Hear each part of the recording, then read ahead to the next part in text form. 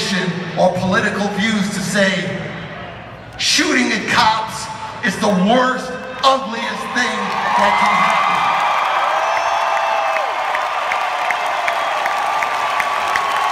The people who protect you may need to be protected by you.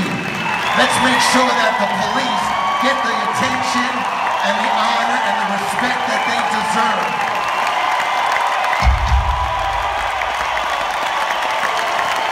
Doesn't matter what's going on.